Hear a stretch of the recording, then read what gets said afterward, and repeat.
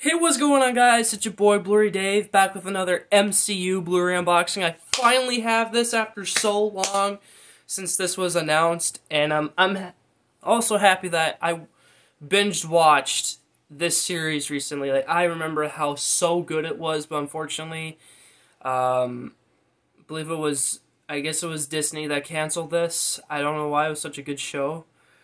Really wish they could have kept it up for so long, like Agents of S.H.I.E.L.D. I'm also happy that this is still canon to the MCU. Here we have Marvel's Agent Carter, the complete first season on Blu-ray. This is actually an Amazon exclusive. Now, back in the day when they announced it like this, I remember, don't even knowing why they did that, but years later, I found out the hard truth. Sometimes studios like to get away with this stunt. If something doesn't do well, or let's just say quote-unquote doesn't do well, then they have it as an exclusive, then they can still release a product on their platform or release into something else. Like, another perfect example, guys, just a little side rant. Pac-Man the Ghostly Adventures. Love that show, by the way. The first season aired on Disney XD, right? But guess where the second season went when they announced it? On Netflix. This is very rare for me to find out about stuff like this. Like, if you guys know of any other scenarios that happen like this, let me know in the comments below, and hopefully we could talk about in some videos. So yeah, look at this, guys. I knew I needed to get this for the MCU for sure, and I am aware of Season 2. It's in a UK version, just like with Iron Fist scenario. Like, I'll make sure to get that. Yeah, like, Marvel, you really should have released the second season here in the US, at least. So, until we find out what Bob Iger wants to do, besides releasing all the Disney Plus stuff that they have, like, just, come on. I got this used, but look at the slipcover, though. It looks very clean. I love it. And honestly, I love this show more than Agents of S.H.I.E.L.D. And you know what? It's probably for the best that Agents of S.H.I.E.L.D. is no longer canon to the MCU. Because, I mean, once Kevin Feige releases that Marvel Studios book, I'm sure he'll give us definitive answers. Look at this.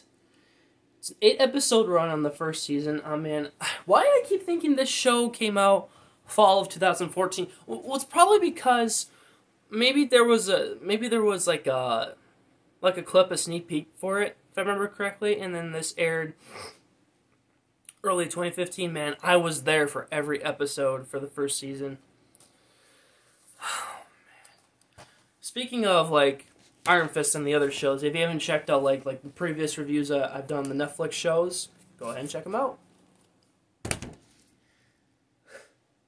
I don't know what, my cat right now, guys, you can't see it, but like he's standing up like this. He's like hearing something like, oh, he's so funny. It's okay, bud. It's okay.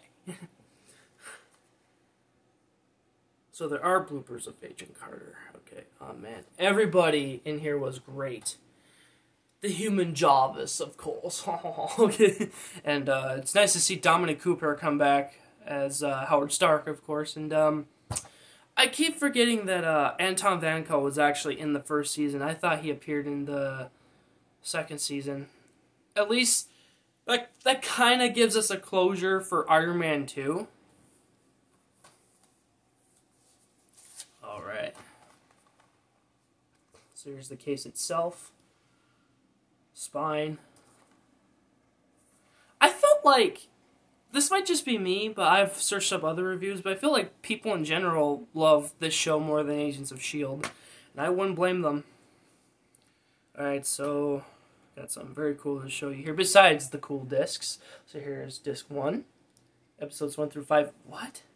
Just noticing this now. It's 8 episodes, so you think they could have at least put 4 on one disc and 4 on the other disc, right? Then again, sometimes these things usually involve arcs that they want people to complete. Disc 2, episodes 6 through 8. And just like with Daredevil and Iron Fist, you get some really cool art in the back. I feel like my grandpa will like this show too because it still takes place in the 40s. Like I thought this took place in the 50s. Well, probably the Agent Carter one shot took place in the 50s.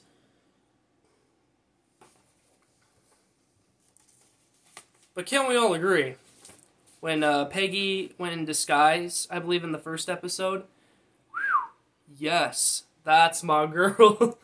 I mean, out of all of the MCU women, guys, like, sure, I did post on my community post that my favorite Marvel Netflix women are, but out of all the MCU ones, Peggy Carter is definitely number one for me. Just something about her, you know? You guys are probably expecting me to say Black Widow, like, she's alright, but something about Peggy, you know? And Haley Atwell knows how to make those looks back in the day work.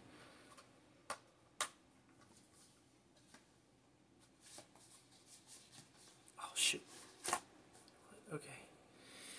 And cool thing about this slipcover is that, like, unlike the Netflix shows, like, it doesn't let the case slip out easily because, I mean, thank God I switched the cases for my other shows, but, like, when you get the double stacked discs, like, they would just fall out of the slipcover, like. But anyways, this is my unboxing of Marvel's Agent Carter, the complete first season on Blu-ray, guys. Hopefully you guys enjoy. Please make sure to like, comment, and subscribe if you haven't already. Please hit the post notification bell to share my content if you haven't already. And, yes, stay tuned for a future review of Season 2. And I just noticed this now. It's one of the stills from the show. I don't know if you guys can see. The great late Stan Lee. Oh, man, it was so nice to see him in that. Alright. Again, thank you so much for watching. And I'll see you guys in the next one. Thanks for watching. And may the Lord be with you guys. Always love, guys. Peace out, guys. And remember, Avengers assemble. Alright, bye, guys.